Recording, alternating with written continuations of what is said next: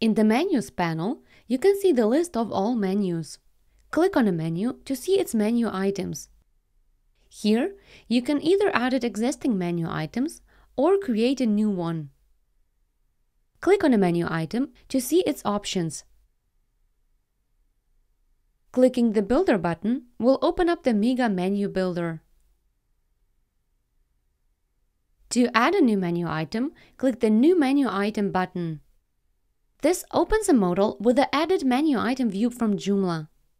Let's give it a title, for example, blog, and select the menu item type.